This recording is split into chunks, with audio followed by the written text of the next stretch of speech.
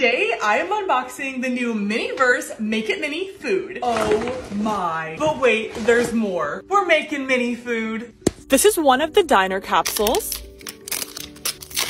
Oh my gosh, there's so much inside of this.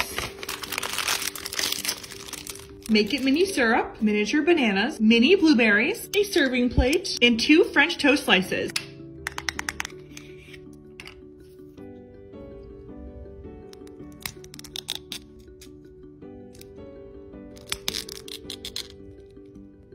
Okay, now we're going to put the French toast in the direct sunlight for 5 to 10 minutes so it can fully harden. Okay, it's been 15 minutes and now it is all ready. This is the cutest mini French toast I have ever seen and it was so much fun to make. You guys have to try to collect all the Miniverse cafe and diner Make It Mini foods right now.